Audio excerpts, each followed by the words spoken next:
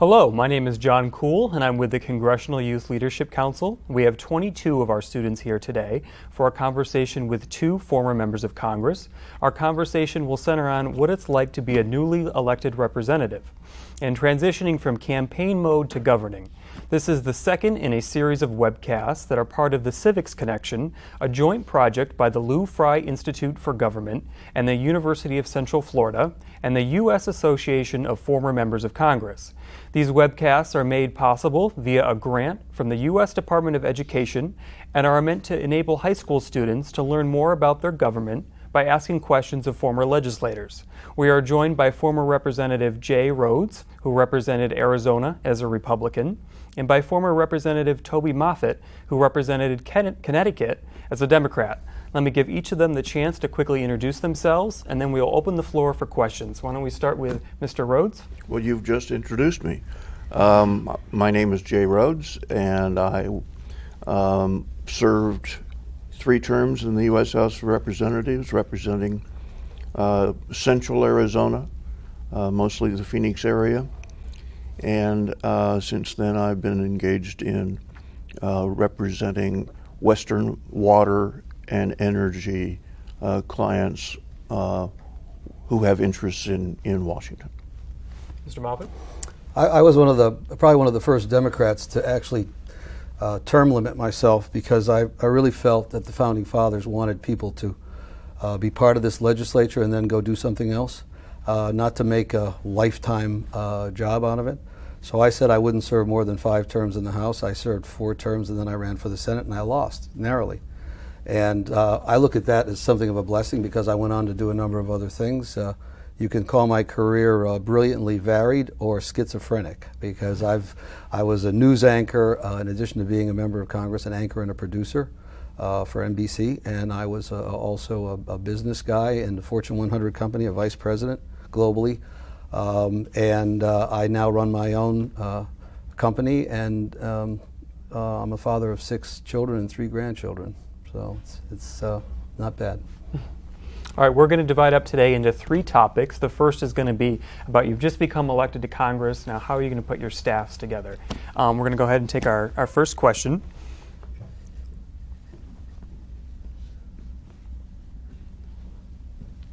Good afternoon. My name is Sebastián Negrón from San Juan, Puerto Rico. What values and characteristics do you take into consideration when hiring congressional staff? Well, first of all, that is possibly the most important thing that a newly elected member of either the House or the Senate can do, is to hire staff. What characteristics do you take into account? I think everybody has his or her own rules. Mine were hire people who have experience in the business of the House of Representatives, who know where the buttons are that you need to push. Don't hire somebody from your campaign staff in Arizona. And I was very fortunate. I had some assistance in hiring the 3 top persons on my staff. And generally speaking, titles change, but generally speaking, the 3 most important members of a congressman's staff are his chief of staff, his executive assistant, and his legislative director. Members of the House are very limited. They only have 18 members of staff, and they can be spread out between the district and Washington as the member sees fit, but it's only 18. So those are people who work hard and work long hours and cover a lot of ground, and they can make or break you.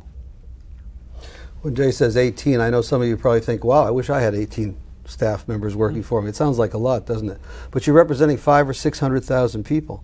And here's the interesting thing. If you're in business and your business gets really good, what do? You can hire more people, right? In the Congress, if you're the kind of congressman or congresswoman that goes out and really it's very visible and people feel like they can then be in touch with you and they can call you and they can show up at your town hall meetings and you're very accessible, and then you get more questions and more requests for help for Social Security checks that didn't come or Medicare or whatever, all the things when you go home that people need help with, you can't hire more people. You may have 3 times more questions that your staff has to answer than your predecessor, who was very invisible, but you can't do anything about it. So there's huge pressure on the staff. And do me a favor, when you go to the Hill, try to take a look at the offices, because some people think they're opulent and there's all this office space. These staffers are crammed in there. It depends, though, where you came from and what your own background is. I'll give you an example. I'm not going to mention their names. 2 freshmen elected in '08. One was a former Hill staffer, worked on a major committee, knew a lot of people in Washington. When that new member of Congress had to hire a chief of staff, it wasn't so important to have a chief of staff with 20 years experience on Capitol Hill, because this particular person had the experience. Second person, a freshman who's never really been on Capitol Hill, who came out of a different background, was not a political person. It's essential to get somebody who knows how the House works. Somebody with experience. So it really depends on who you are. Also depends on how much did you win by.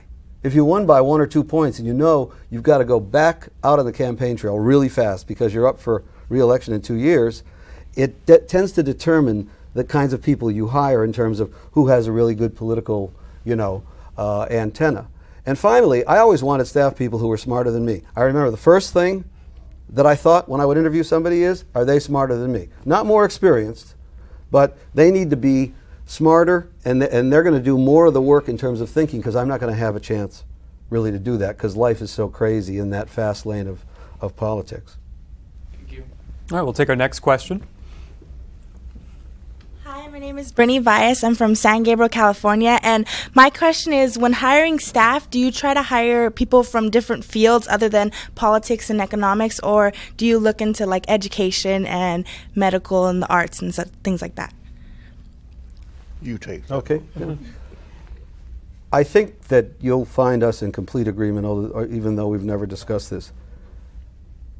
It's easy to underestimate, because Congress has such a low approval rating in the public, and those politicians, and Washington's a cesspool and all that. It's easy to underestimate how smart people are on Capitol Hill.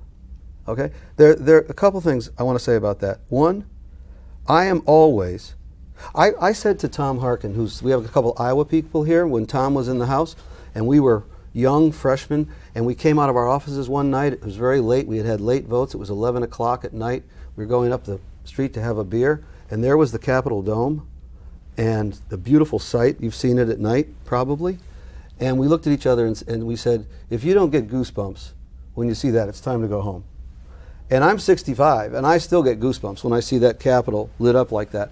And so, people up there, right-wing Republicans, left-wing Democrats, and in between, most of them get up in the morning, they want to do the right thing. Most of them get up in the morning, they want to be sensitive to their constituencies. Political realities do come in. I remember once some party chieftains in a town in Connecticut saying they would support me the first time I ran, but I would have to hire a person and put a district office in their town, and in exchange for their supporting me at a party convention. And I said, well, who do you have in mind? And they named the woman they had in mind, who was a local Democrat. And I didn't say it to them, but I knew her, and I knew I wanted to hire her anyway, so I made the deal, okay? And that was a political trade I made, but I didn't really give up any principles when I did it. So there are, those kinds of things and compromises that you have to make. What would you have done if you couldn't stand her? I don't know. If I couldn't stand her, I wouldn't have hired her. No, it's a good question, though. That's a lot of it is judgment, and mostly the judgment falls on the shoulders of the member. And you really kind of go by your guts a lot. Adaptability is something that a staff person has to have in spades. They have to be adaptable. They have to be able to move quickly and to make quick decisions or quick recommendations as to the decision that you have to make. And secondly, and this you can't find out in advance, but loyalty is a key. If a staff person is not prepared to be 100% loyal to the member, then that staff person doesn't belong there. And I'm sure that Toby's hired Republicans and I've hired Democrats, but the sine qua non was that person worked for Toby Moffett or that person worked for Jay Rhodes. And if they couldn't do it, then they wouldn't get hired. There's something I would like to throw out on the table and ask your view on. One of the things that shocked me and continues to now impress me about the Hill, and especially the House, is that if you're reasonably bright and you're hardworking and you're interested in public issues at a very young age, you can walk in there, and if you're good, you can move up so fast as a staffer. It is upwardly mobile. If you are good, you can go from ledge correspondent, answering emails, to legislative assistant, handling really critical issues for that member, to legislative director, running the whole legislative program, to chief of staff, to maybe a director of a committee.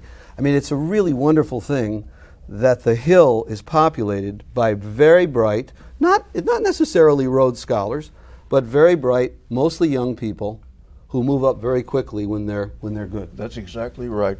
And not just very bright, but highly motivated. And if their motivation is self, if their motivation is, I want to progress, that's fine, so long as their progression is helping Toby or me do our jobs. Quick yes or no answer with that. Do you think as these high school students are thinking about college majors that they should have to major in political science, or didn't that matter? I was a political science major and in undergrad and political science major in graduate school, and I would not recommend it. I couldn't agree with you more. It has next to nothing, I'm sorry to my professors if any of them see this, it has next to nothing to do with what I was able to accomplish. And if anything, I yearned as I got more into political office and beyond for why didn't I take more technical, business, economics, science, business, whatever. And don't come to the conclusion that the only way to get ahead in Washington is to have a law degree. I'm a lawyer, and it didn't do me a hoot's worth of good being a congressman. And I hired some lawyers, and I didn't hire some lawyers. I would agree totally that you should educate yourself in things that really, really matter to the country, to the people in the country, and political science isn't one of them, and frankly, a law degree is not one of them. Economics is key. Mm-hmm. Business acumen is a key. Some science is definitely a key. But there is no one clear path. But the members like Rush Holt of New Jersey is a scientist. All right, when he starts examining climate change, he's in another area from most of the members. In terms of Bob Walker, who was one of your colleagues on the Republican side, science background. It's a big difference, really is. We're going to move on to our next topic, which is now that you've become elected, how do you start building relationships with other members of Congress in the executive branch and private interest groups? So why don't we take our first question on the next topic? Hi, my name is Anastasia Golovashkina from Naperville, Illinois, and my question is, I understand that being a successful congressman, like you guys, requires extensive networking. What advice can you give high school students in the area of networking and just promoting ourselves to maximize our opportunities? I would say, all right, I'll give you a broad answer to begin with. Tolerance. Being able to understand that the person that you are arguing with has a point of view that's different from your point of view, but may have some validity, and that it deserves your attention, and it deserves you paying attention, and it deserves that person with whom you are arguing to pay attention to you. And that's a very, very difficult thing in a highly charged political atmosphere. And in the highly charged political atmosphere that we live in today, it's almost impossible. And I don't think we have enough time to get into the fact that back in the time when the two of us were in the House, some of our best friends were members of the other party. We spent time with them. We spent time in Washington. We spent time getting to know each other. That doesn't happen today. But you wanted to know how to what's the basis of a network, of networking, is learning to understand that the person that you don't agree with has a valid point of view. Do you want to add anything to that? Yeah, I mean, I think in terms of your question about now, right now in your life, what do you do? I'm not going to be presumptuous enough to think that all of you are, highly ideological driven. And, in my case, I can only speak to my own case, the fact that I was part of an anti-war movement. I'm a liberal Democrat, so I was part of an anti-war movement. I was part of the women's movement. I was part of the environmental movement. And that got me, at your age, and that got me into circles where I was sort of over my head in a way in terms of understanding, but I was networking, I was learning, I was meeting other people, and the most important thing was learning about coalition building, which then goes to a point that Jay made, where you're in coalitions with people who aren't necessarily, totally in agreement with you, but that's what coalitions are made up of. So I would say, take the big plunge. I mean, the one advantage you have at your age, you can make lots of mistakes, okay? You can apply to the wrong college and make up for it. You can fail a course and make up for it. You can, when you get out, take a job that's the wrong one and quit. I mean, at our age, we can't make too many mistakes, okay? But you're at an age where you need to take risks. That's what I'm saying.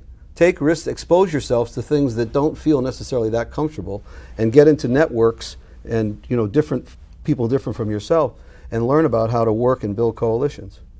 If you're going to go out on a bridge, don't write it down, because it'll come back to haunt you. All right, why don't we take our next question? Hi, I'm Sarah Garland. I'm from Wilmington, Delaware. And I was wondering, generally, were the relationships you valued most during your time in Congress with people that had opposing point of views or people that agreed with you and praised your opinions?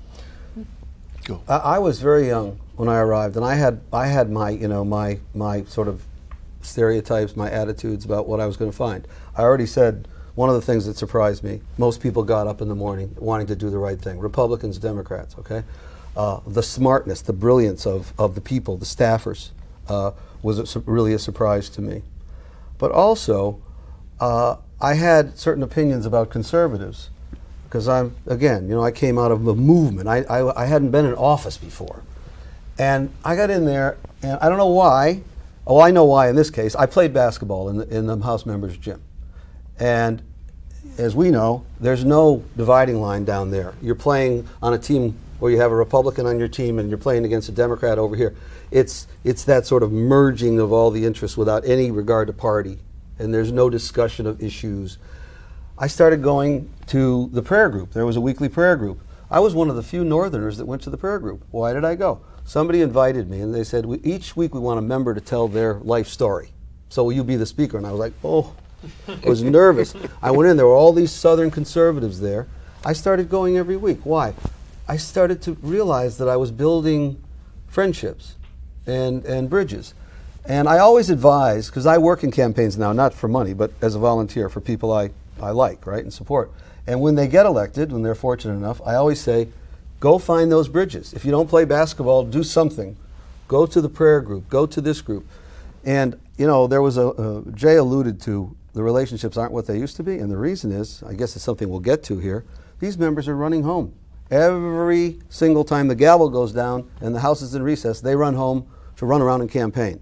Didn't used to be like that. They would stay some weekends have dinner with somebody from a different party, et cetera, a different part of the country, and build those friendships. You don't have that now. I don't know how to expand on what Toby has just said. Clearly, we come from totally different backgrounds. Clearly, while Toby was out burning his bra against the Vietnam War, I was in Vietnam fighting the war. So if we met, if we had served at the same time, which we did not, and if we met on the first day of the first session, we probably would have circled each other and sniffed our tails and been, dogs trying to figure out what's going to happen here. But if you spend time with people that you respect and you don't necessarily agree with, you change. He may not change, but I change. And to me, that's positive. To me, that's good. That's one of the best parts of the experience that I had, was I changed. I don't know if I changed anybody else, but I changed. It may shock you too that there was another Rhodes Republican who became a very good friend of mine. So I don't know if you were aware of that. Am I familiar with him? My father was in the House for 30 years before I came He was in. a great guy, yeah. All right, thank you.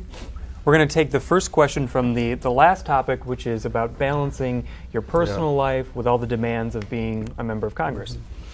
Good afternoon. My name is Gabriel Lopez Somoano from San Juan, Puerto Rico.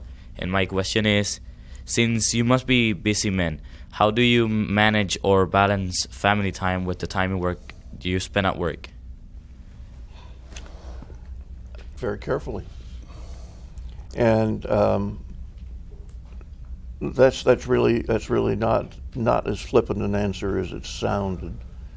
You have to be prepared to sacrifice some family time for the work, and you have to be prepared to sacrifice some of the work for the family. Toby was fortunate in that his congressional district is relatively close to Washington. Mine is 3,000 miles away.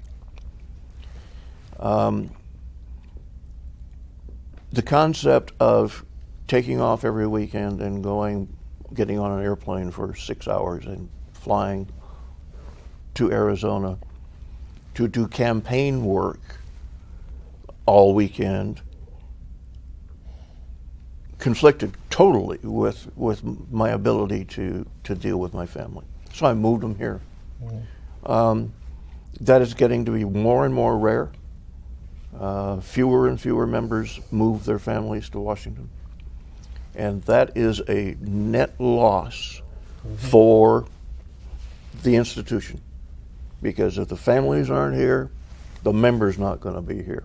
And if the member's not going to be here, then the members aren't going to interact with each other. And everybody loses.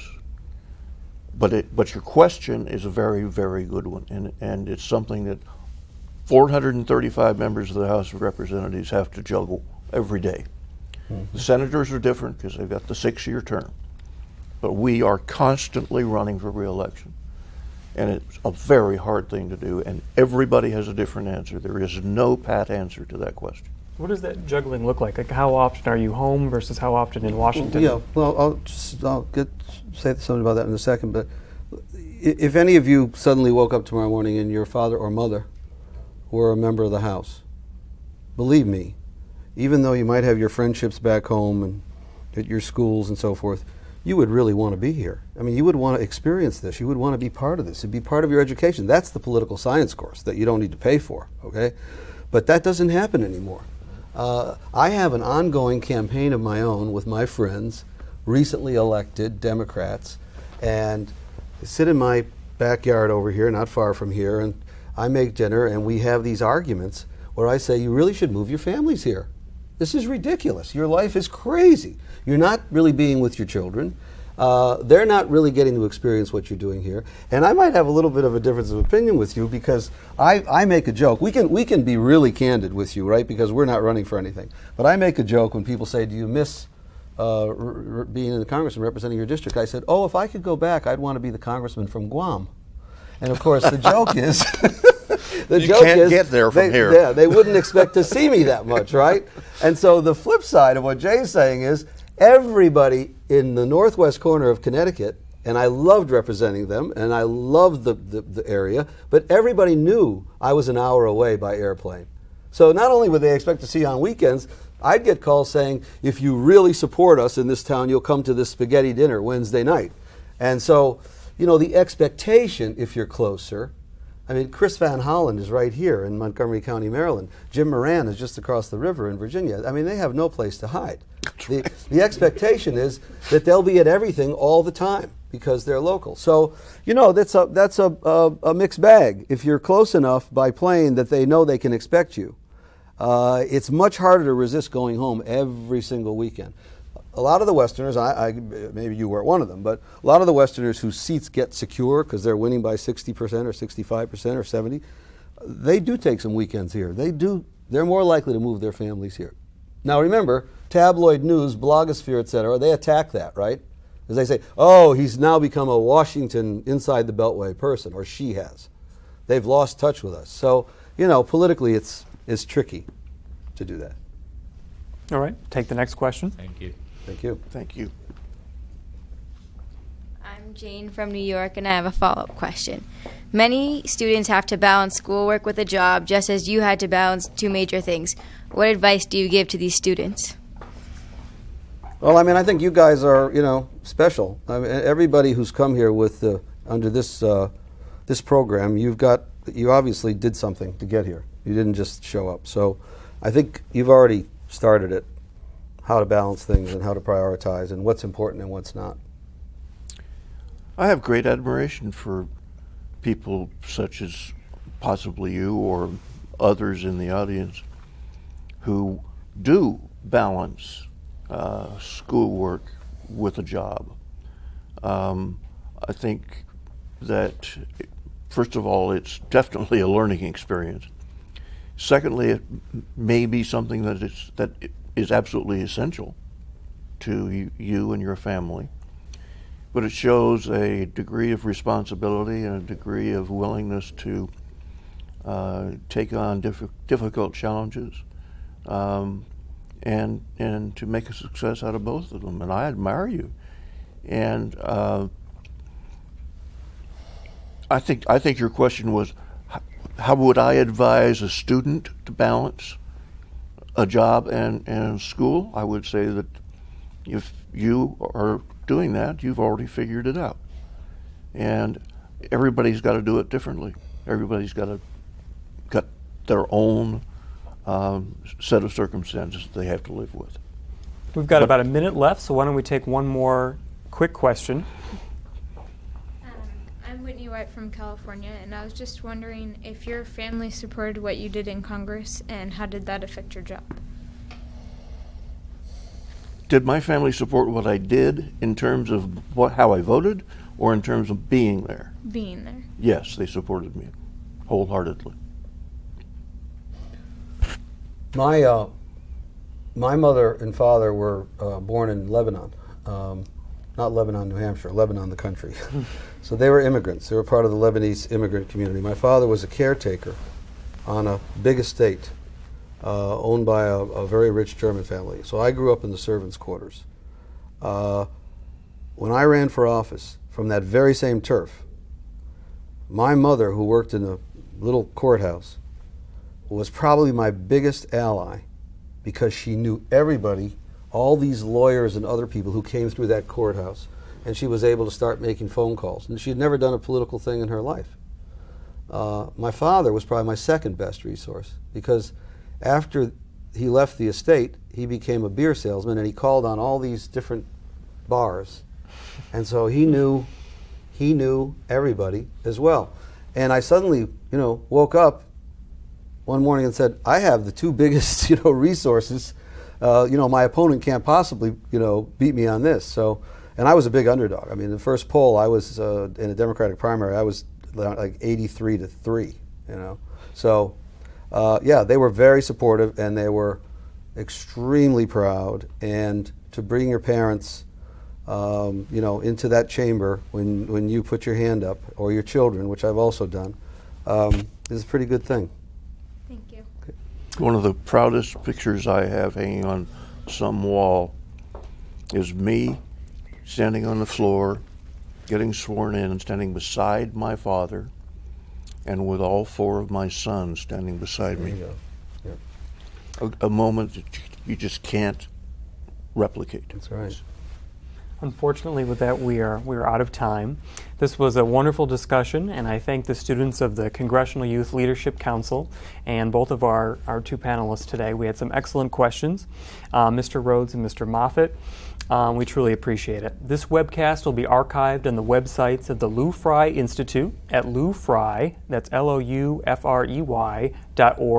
and the U.S. Association of Former Members of Congress at usafmc.org. Our next webcast is on Wednesday, November 11th, and we will be focusing on the role committees play in shaping legislation. We hope you all will join us for that, and we again thank you so much, and goodbye.